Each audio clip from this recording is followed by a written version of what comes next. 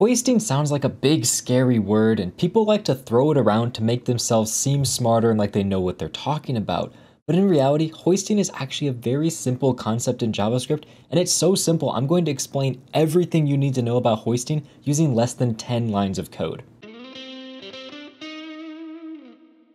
Welcome back to Web Dev Simplified. My name's Kyle, and my job is to simplify the web for you so you can start building your dream project sooner. And today we're going to be talking about hoisting, and this code right here is pretty much all I need to explain how hoisting works. So we have two functions that do exactly the same thing. They just add the numbers a and b together. The only difference is this first function is defined using the function keyword, so I've called it sumFunc, and this bottom function down here is defined using the const keyword, so I just added const to the sum name.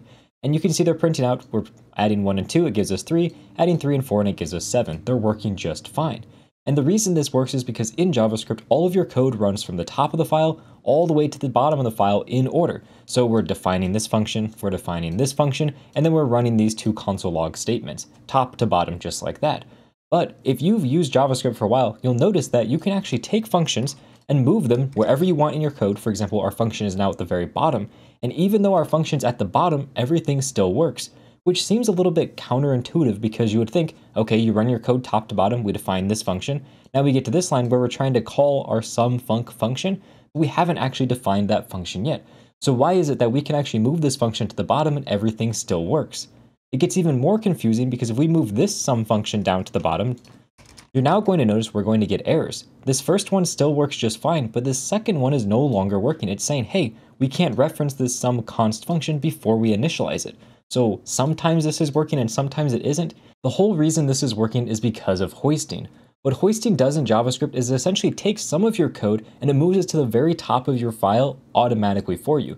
So what in our case is happening is this function right here, when we run our code, before our actual code runs, JavaScript automatically takes this function and it moves us all the way to the very top of our file. And it'll do this for every single function we have that's defined with the function keyword. So anytime you define a function, it's going to get moved as if it was at the top of your file, and then your code is going to run.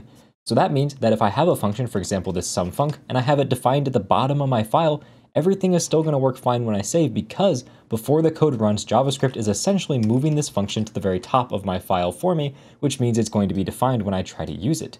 But this does not happen when you use the const keyword. This only happens when you use the function keyword. And that's where a lot of people get tripped up when it comes to hoisting because only normal functions are hoisted, while things like arrow functions defined with const or let, for example, are not hoisted. Now the reason for this is because variables defined using const and let, which in our example arrow functions using const and let, those are not hoisted. That's just built into how const and let work. They are never hoisted at all. So if you want to define a function at the bottom of your file, using the normal function keyword is the way to go. Now that right there covers like 99% of your use case when it comes to hoisting, but there's actually one other thing in JavaScript that is hoisted that isn't a function, and that is the var keyword. So you probably know const and let for defining variables, but you can also define variables using the var keyword. And if we look over here at our error, it says reference error cannot access this function before initialization. If I change this to say var, we're going to get a different error. Instead, it's going to say uncaught type arrow, sumConst is not a function. And that's because the var keyword actually is hoisted as well. And the way that it works is a little bit different than how functions work. So let me just change this here to say 2. We're just going to call this a variable, we'll call it var, actually we'll call it a. We'll get rid of all the rest of this code and we'll just have console.log a. So right now this is working, we're logging out the variable 2. What happens if we move this console log above where we define a? Well, if this was defined using a const or let variable, we're going to get an error because it's like, hey, a is not defined yet because we're trying to use it before we define it.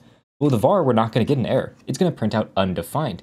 That's because anytime you create a variable using var, essentially what JavaScript does is at the very top of your file, it creates an initialization that looks like this.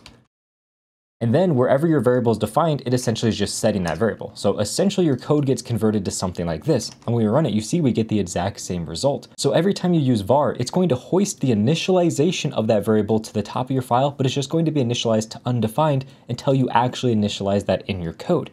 Now, luckily for you, this is really not something you have to worry about because var is something you probably should never use in programming.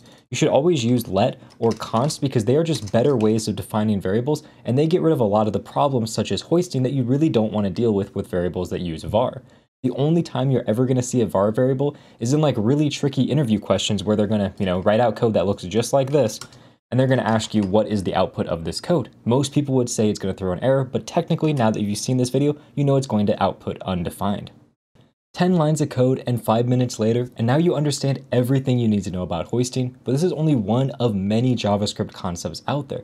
If you want to understand all these JavaScript concepts using this easy to understand simplified format, you're going to love my JavaScript Simplified course. It breaks down every important JavaScript concept in an easy to understand video, also has tons of different projects and walkthroughs for you to really test your skills.